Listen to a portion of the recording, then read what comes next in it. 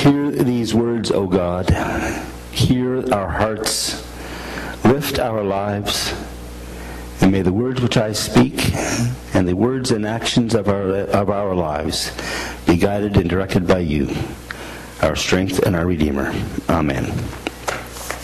It's confession time. There is a lectionary that we generally follow. It's somewhat in some fashion.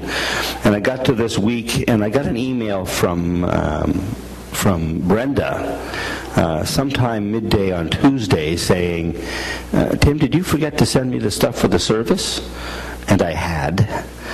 We'd been working on the covenanting service for tonight, and I just forgot about sending her the stuff for this service. But the point that she sent it to me on Tuesday, I had so many other things crowding my thoughts that I didn't send her the actual scriptures for the day. 3 of them, the first 3 were. The fourth one, the gospel lesson, should have been Jesus on the Mount with three of the disciples, Peter, James, and John, and the whole story of the Transfiguration. You got blind Bartimaeus because by the time I got the email with her, my heart was sore. 10 days ago, I got emails from close friends of mine telling me that a good friend of theirs and a relative was missing. And we all know the story of Jessica Lloyd.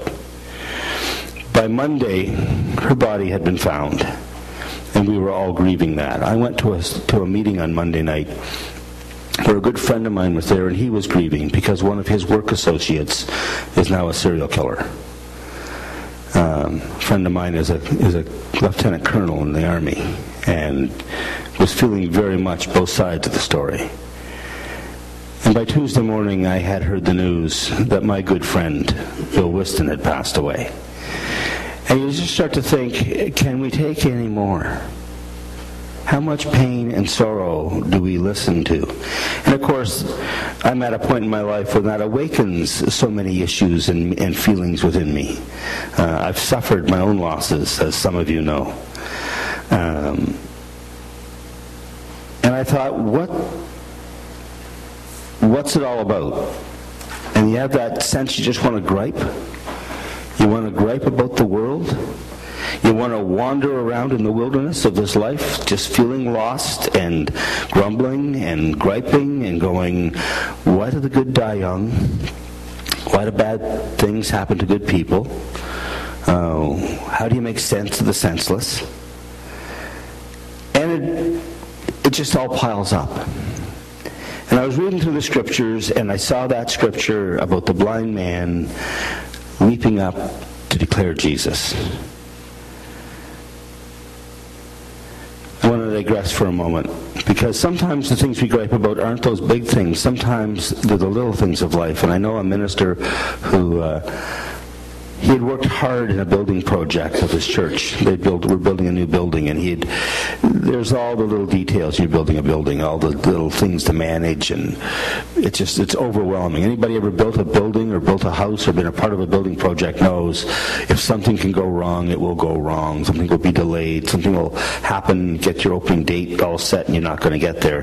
This guy walked into the sanctuary one morning, and a painter was painting the doors of some closets, and he was painting them light gray, or light blue, I mean to say. Anyway, color doesn't really matter. The guy was painting them this color, a light blue, and he knew that the sanctuary required that they be painted in light gray. That was on the plans. And he said to the guy, well, what are you doing? He said, I'm painting the doors.